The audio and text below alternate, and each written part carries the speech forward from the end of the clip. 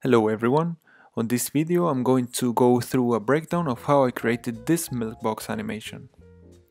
The tools I use are Cinema 4D, After Effects, Photoshop and Illustrator, and I'll be going through the overall process and showing you my workflow and how I mix them. Starting with Cinema 4D, I model a box out of a simple cube. I smooth the edges with a bevel deformer and a subdivision surface.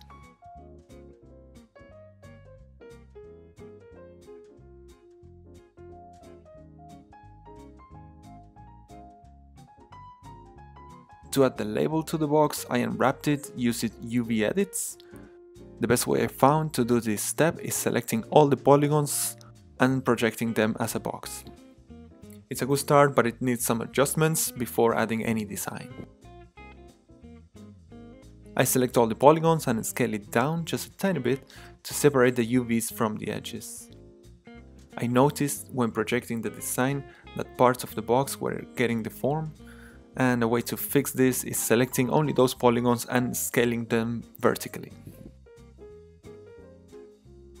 What I'm doing next is creating an empty material that later will be the canvas for the box label. A resolution of 2000 pixels per 2000 pixels will work just fine in this case. Now my UVs have a white background layer, and what I need is a reference of the UVs so I can place the design on the right spot.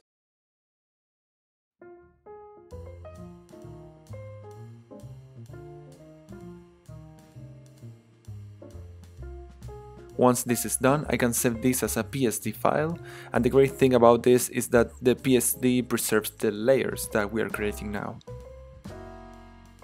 Before going to Photoshop, I jump really quick to Illustrator and I redraw the design of this cool Japanese milk I found on Pinterest. I keep the background in a separate layer to stretch it as needed, while the typography and illustrations are on another one. Now in Photoshop, I simply place the design from Illustrator and match them to my UV's reference. Because this is a cartoon, I don't create the entire label, there's no need for that, and I only use the front and one of the sides and duplicate those around the box.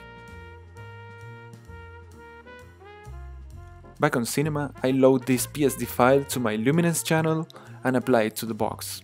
A quick tip here is that if you want a better preview on the viewport of the material, you can go to Editor and change the preview size to no scaling.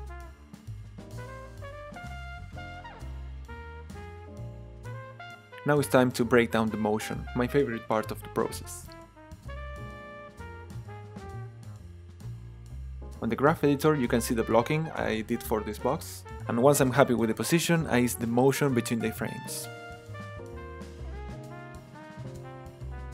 I start with the y-axis, and then add the scale parameter, and finally the rotation.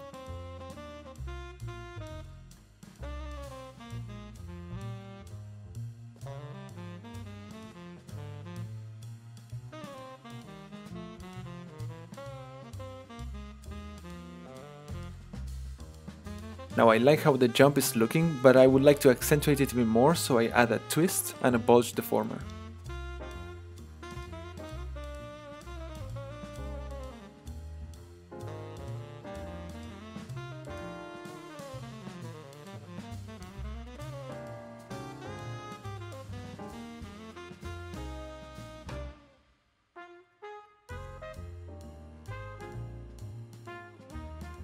Moving on, I add a parallel camera to the scene.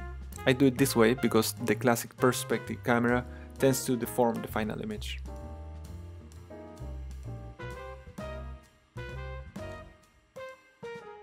For this scene, I used only one infinite light. I use the luminance channel because there are no gradients as compared with a diffuse material, so the way I add them is with a cel shader on a layer over the label design.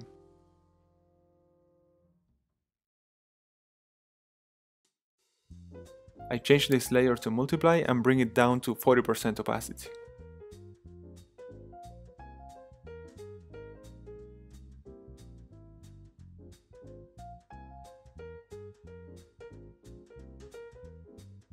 The camera is animated on 3 parameters: the vertical axis, tilt up and down, and with a zoom.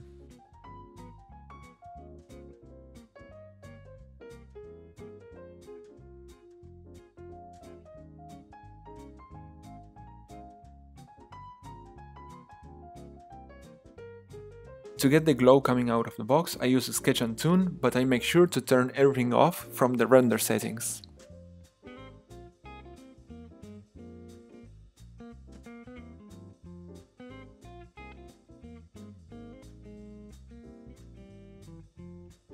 I only keep the resolution independent option because this will always render these lines based on a custom resolution.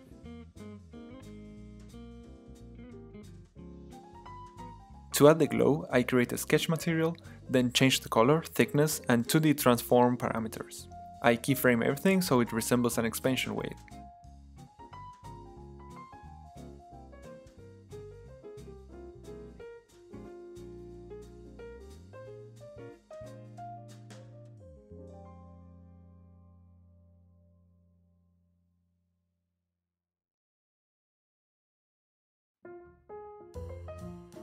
Once the material is done, I duplicate them and move them a couple of frames forward on the timeline. This will create a small delay in between materials, giving this ripple effect.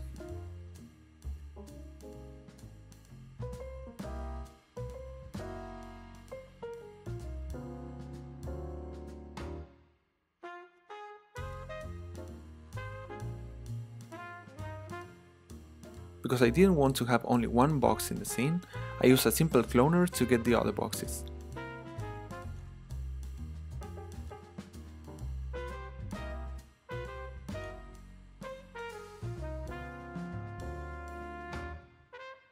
I do want them to move, but not to jump as the main box, so I delete those keyframes and add some bounce when the main box hits the disk.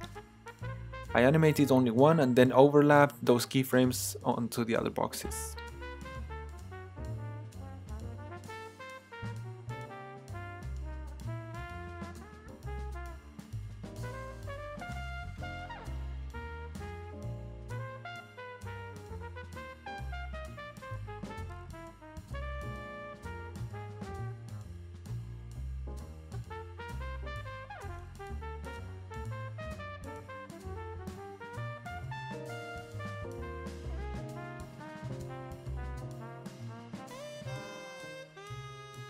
To add this gradient ripple to the disks, I create a gradient shader over the cell I already have and keyframe the position of the knobs, so the white glow expands over time.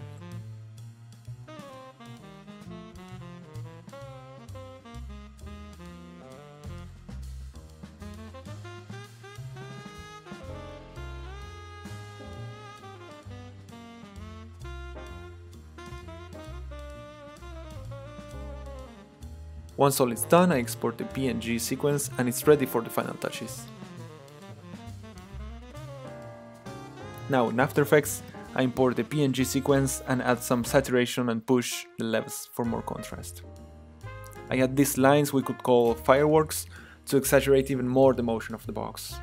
The way I do them is drawing a simple path, add a trim path and zigzag to some of them to break the straightness of those lines.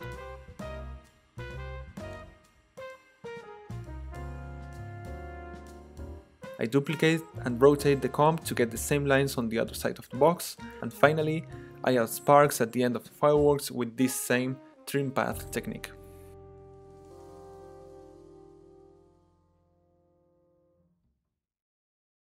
Okay, that's all for now guys.